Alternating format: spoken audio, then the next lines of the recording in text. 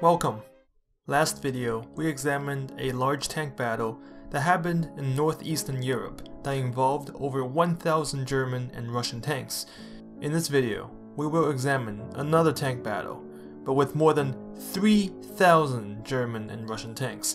That's right, in the Battle of Dubno-Brody, up to 3,000 tanks participated. This makes it arguably the largest tank battle ever fought in human history. Similar to what happened in the Battle of Ryazany, the Battle of Dubno-Brody was a series of Soviet counterattacks to thwart the German offensive. Taking a look at the raw numbers, the Soviets had 8 tank divisions organized into 4 mechanized corps. The strongest Soviet units were the 8th Mechanized Corps with 171 T-34s and KVs, and the 15th Mechanized Corps with 136 T-34s and KVs. The other 2 Mechanized Corps had basically no modernized tanks. Doing the math, only 13% of Russian tanks were modern tanks, which also happened to be highly resistant if not impervious to German guns. The rest were light tanks like the T-26 and BT-7, which are just useless junk. This is important. If 50% of Russian tanks were T-34s and KVs, not just this battle, but this whole war could have been a lot different. The Germans had 4 tank divisions organized into 2 tank corps. About 50% of German tanks were obsolete, like the Panzer I and the Panzer II, while the other 50% were the more modernized Panzer IIIs and IVs. A total of 585 German tanks participated in this battle. One unique thing I wanted to mention about Soviet tanks, they try to balance out the protection from all sides. What I mean by that is tanks usually have the strongest protection in the front and weaker protection on the sides and rear. That principle wasn't what the Soviets designers followed. The T-34, for example, had 45mm of sloped armor in the front and 40mm on the sides and rear. The KV has 75 in the front, 75 on the side, and 70mm in the rear. This means that German guns sometimes couldn't even penetrate the sides or rear of the modernized Russian tanks. In total tank numbers, the Russians outnumbered the Germans 4-1. However, if you compare the state-of-the-art tanks for both sides, the Germans and Russians were pretty much equal, though the T-34 and the KV were better than the Panzer IIIs and IVs. However, the Germans made up for their inferior tank numbers with superb organization and training. Each Panzer division was outfitted with more than 2,000 trucks to support just 100 to 200 tanks. The Germans also had complete air superiority, which is very important in a tank battle. There were many disagreements amongst the top commanders on whether or not counterattacks should be delivered. Georgy Zhukov, with direct orders from Stalin, personally flew from Moscow to the Southwestern Front headquarters to command the counterattack. Mikhail Karponis, who was the commander in the field, was more realistic about the situation. He realized his troops were simply not ready and needed a few more days to prepare. Ultimately, Zhukov won out, and the counteroffensive was officially set to start at 4 AM on June 24th. However, at that time, the majority of Soviet units were still moving to their jump-off location. Soviet divisional and corps commanders were forced to leave behind many of their men and material because of this rushed counterattack. The confusion didn't help either. The 8th Mechanized Corps, which was by far the strongest mechanized corps, received 3 different locations to launch their counterattack by various Soviet high commands. Ryabyshev, commander of the 8th Mechanized Corps, said, "Around the second half of June 25th, the corps units deployed to the northwest of Brody. During the nearly 500-kilometer march, the corps lost up to half of its older tanks and a substantial portion of its artillery and anti-tank guns to both enemy air attack and mechanical breakdowns. All of the tanks still in service also required varying degrees of maintenance work and were not capable of operating over long distances. Thus, even before the start of the counteroffensive, the corps found itself in a drastically weakened state." The day is June 26, 1941, and 3 Soviet mechanized corps finally arrived at their kickoff locations. Originally, the Soviets planned to have 6 mechanized corps attack together, but hey, 3 is enough, right? Up top, the 13th and 14th Panzer Divisions began battle with the Soviet 9th Tank Corps. The German Panthers gained the upper hand and begins to drive back the 9th. Slightly below them, the 11th Panzer Division's spearheads meet the Soviet 19th Mechanized Corps, and they begin battle.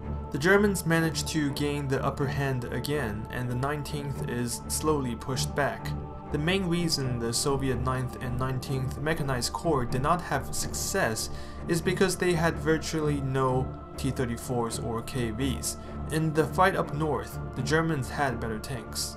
Down south is where things get interesting. The 16th Panzer Division was informed about the Soviet counterattack and prepares itself. The Soviet attack was quite successful, probably because the Germans couldn't deal with the T-34s and the KVs, and the 16th Panzer Division was pushed back. This exposed the rear flank of the 11th Panzer Division. During the course of the day, the German 29th Infantry Corps continued their march forward. The Soviet 37th Infantry Corps did nothing. They should have moved up to support the 8th Mechanized Corps, but they just sat there and did nothing. The situation was actually quite dire for the Germans at this point. General Franz Halder, Chief of Staff of the OKH, wrote this in his diary. In the Army Group South sector, heavy fighting continues on the right flank of Panzer Group 1. The Russian 8th Tank Corps has effected a deep penetration of our front and is now in the rear of the 11th Panzer Division. This penetration has seriously disrupted our rear areas between Brody and Dubno. On June 27th, the Soviet 15th Mechanized Corps arrived on the scene of the battle with their 136 T-34 and KVs. Great news for the Russians, right? Now they can hammer their breakthrough home. Except the 15th Mechanized Corps received orders to literally just move from one location to another. I'm not sure if they were even aware that the 8th Mechanized Corps has managed to penetrate all the way to the west of Dubno. Even though they were just miles away from the battle, they basically did not participate in it. Over on the north, the 13th Panzer Division begins flanking the 9th Mechanized, forcing a retreat. The 11th Panzer Division continues its battle with the 19th Mechanized. The 8th Mechanized Corps continues its counterattack and then split itself up. One group was led by Lieutenant General Nikolai Popov. His group swung east and attacked the 11th Panzer Division. The 11th was caught off guard and had to retreat all of its forces out of Dubno. The other group, led by General Dmitry Ryabyshev, continued its fight with the 16th Panzer Division while trying to follow Popov. The German 29th Infantry Corps continued marching forward while the Soviet 37th Infantry Corps just kept waiting. The Germans suddenly found themselves in a precarious situation. The 11th Infantry Division is surrounded and cut off from all other German units. The Soviets may not be able to defeat all German units in this fight, but if they can destroy the 11th Panzer Division, they would have significantly delayed the southern German advance into Russia. The day is now June 28th. Fighting continued in the north. The commander of the 9th Mechanized, the famous General Konstantin Rokossovsky, who would go on to become one of Stalin's favorite generals, refused to obey Zhukov's order to continue the counterattack and instead decided to retreat and set up defensive positions.